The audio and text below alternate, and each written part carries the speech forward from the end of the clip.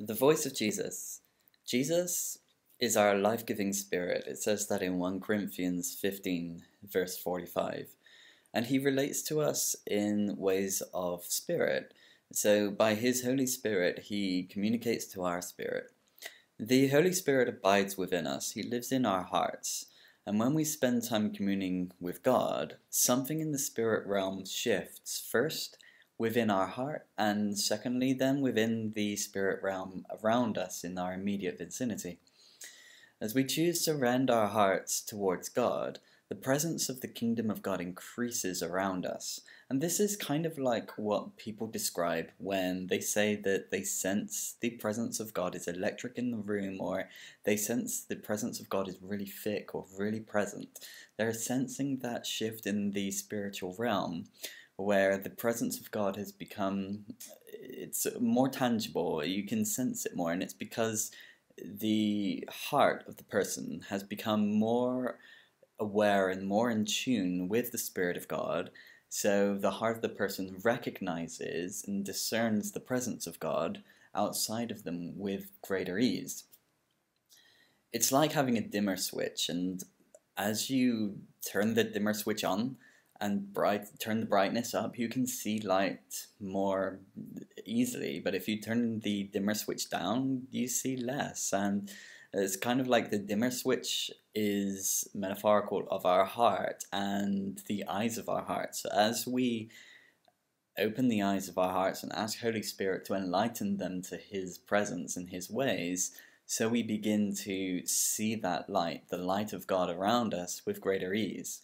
According to ancient biblical understanding, communing with God is like inviting a friend around for dinner.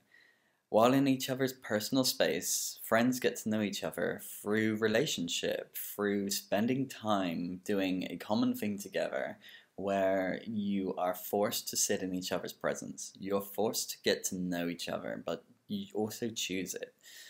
And Jesus described this kind of imagery in the book of Revelation, chapter 3, verse 20.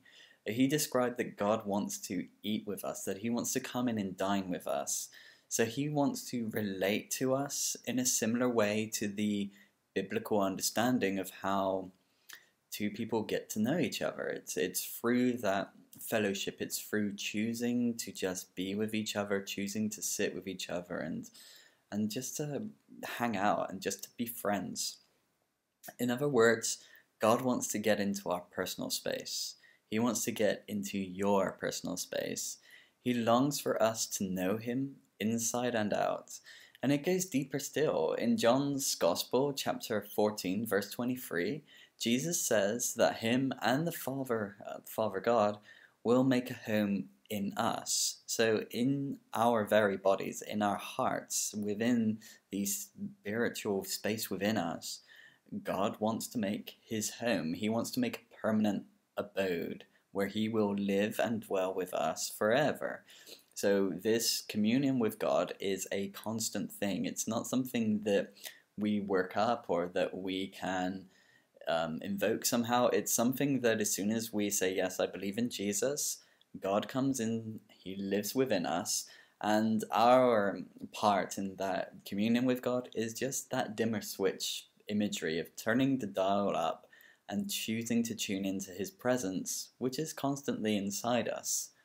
So our Father in heaven, along with Jesus, through His Holy Spirit, has made a permanent abode within us, within our personal space.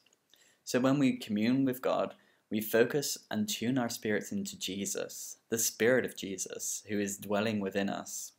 We can commune with God in various ways, such as prayer, meditation, worship, contemplative methods, or other ways. Each method is akin to inviting Jesus around for that dinner and sitting down with Him and choosing to be in His presence for a one-on-one meal where you're getting to know each other. And so He is eager to do that with us. Remember the invitation, Revelation chapter 3, verse 20.